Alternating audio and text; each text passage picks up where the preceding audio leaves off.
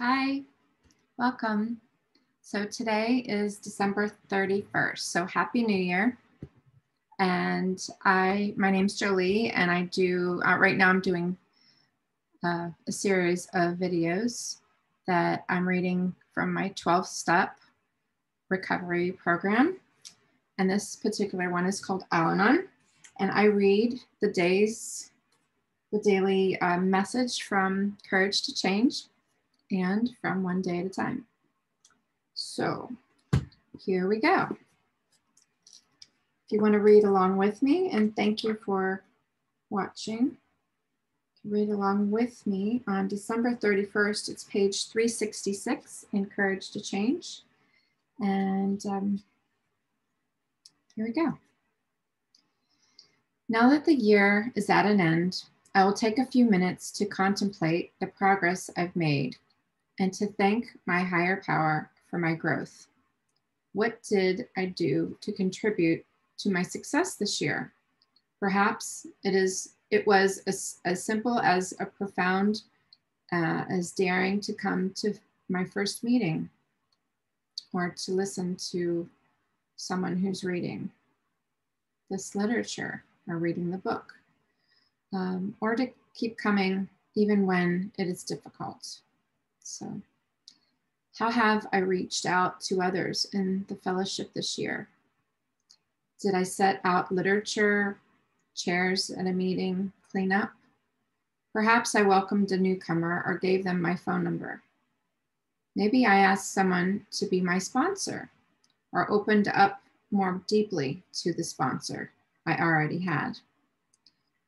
Have I thanked that person for all they've given me? Have I recognized my growing ability to love and trust others? Perhaps I finally understood the first step, or really committed myself to working some of the others. Maybe I had the faith and courage to make some hard decisions. I'm discovering that I do play an important part in my own well-being. I will celebrate my achievements and be grateful for all I have been given. I'm not perfect, but I am excellent. In today's reminder, I'm grateful for the Alanon program and all that my higher power has given me. I look forward to an even brighter new year. And there's a quote from a book called In All Our Affairs. It's an Alanon material book. And quote, it says, I'm learning to treat myself as if I'm valuable. I find that when I practice long enough, I begin to believe it. Nice. I'll go ahead and read the 12 steps. Since it's December 31st, I will go ahead, and that's actually on the next page. I'm going to read the 12 steps. And here we go. Study of these steps is essential to progress in the Alanon program. The principles they embody are universal, applicable to everyone, whatever his personal creed. In Alanon, we strive for an ever deeper understanding of these steps and pray for the wisdom to apply them to our lives. Number 1, we admitted we were powerless over alcohol or addiction, fill in the blank for you, that our lives had become unmanageable. Number 2, came to believe that a power greater than ourselves could restore us to sanity. Number 3, made a decision to turn our will and our lives over to the care of God as we understood him. Number 4, made a searching and fearless moral inventory of ourselves. Number 5, admitted to God, or your higher power, whatever, as you understand him, to ourselves, admitted to ourselves, and to another human being, the exact nature of our wrongs. 6, we're entirely ready to have God remove all these defects of character. 7, humbly asked him to remove our shortcomings. 8, made a list of all persons we had harmed and became willing to make amends to them all. Number 9, made direct amends to such people wherever possible, except when to do so would injure them or others. Number 10, continue to take personal inventory, and when we're wrong, excuse me, sorry.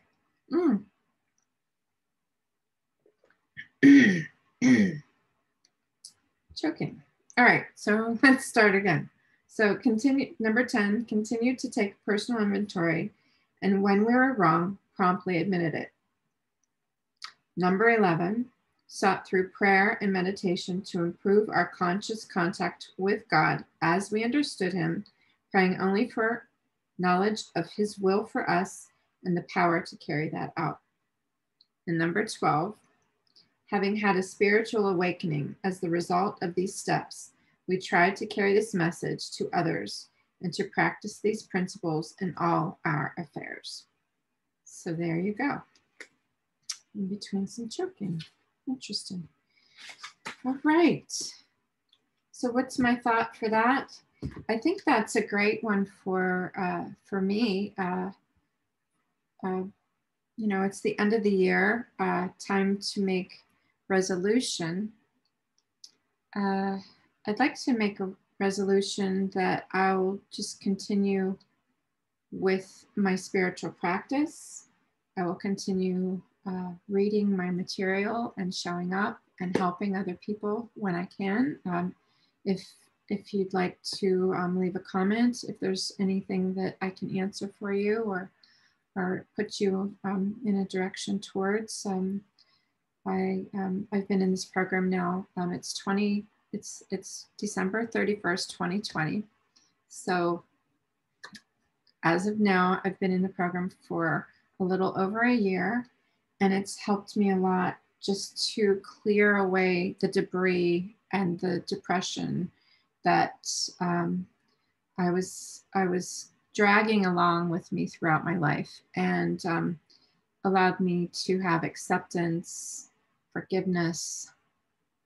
I'm not perfect. I'm working on not reacting.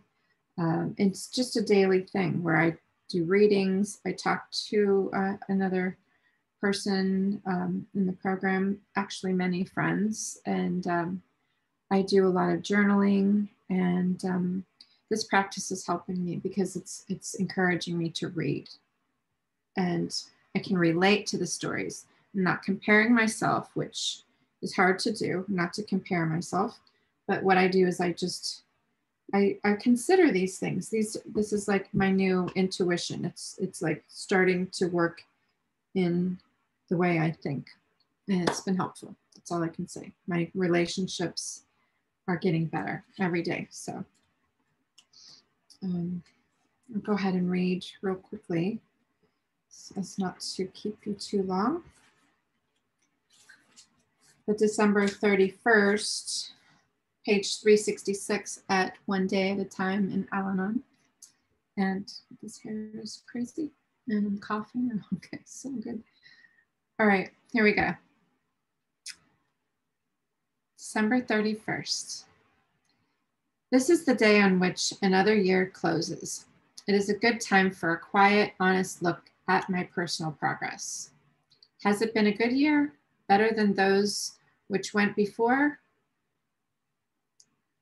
Has the day-to-day guidance of the Alanon program brought me to a greater realization and acceptance of myself, the unique individual I am?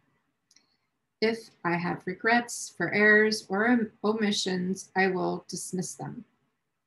The new year which lies before me has no time for futile regrets. I will live just one day at a time, making each one better than the last, as I grow in confidence and faith. And today's reminder, again, I resolve to live the coming year one day at a time, easing myself of the burdens of the past and the uncertainties of the future. Whatever may come, I will meet it with a serene mind. And the quote from Romans, I'm not sure, that must be the Bible or something, right? So, and here we go. And we know that all things work together for good to them that love God. Okay. And so on the next page is the Serenity Prayer and a few slogans from Alanon. So I'll read the slogans for Alanon, just a few of these, just to reflect. And these slogans are used in the same way as the Serenity Prayer to seek spiritual guidance in dealing with our conflicts and challenges. Groups use the slogans as subjects for meetings. Individuals use them as reminders in times of stress. Listed below are the slogans which this book discusses. However, many other slogans are popular and have been helpful to Alanon members, such as, "But for the grace of God," "Keep an open mind," "How important is it?" "Let go and let God," "Easy does it," "Live and let live," "First things first," "One day at a time," "Keep it simple," "Think," "Listen and learn." And they sound like cliches when I first heard them, right? But they are applicable in everyday life. So, and they're like cute, beautiful simplicities that keep life simple. So the Serenity Prayer, just to say what it is, this prayer is read at most group meetings and is often analyzed in group discussions. It also serves as inspiration to individuals in daily meditation. So with that, I want to wish you a happy new year. All the best, just one day at a time or 1 minute at a time, and take the pause when you need to take the pause. Your serenity is the most important thing for you, so that you can have some quiet for yourself and be able to cope with everyday life. So that's just my opinion. So you can take it or leave it. So with that, we'll take a nice deep breath in and out and the Serenity Prayer if you'd like to join with me or just listen along. And if you want to like this video, I'd really appreciate it. Just press the like button. And then if you'd like to subscribe, I am planning on continuing this, as well as I have some ideas for other series of videos as well. So thank you. And here we go. Deep breath in. God, grant us the serenity to accept the things we cannot change, the courage to change the things we can, and wisdom to know the difference. God's will, not ours, be done.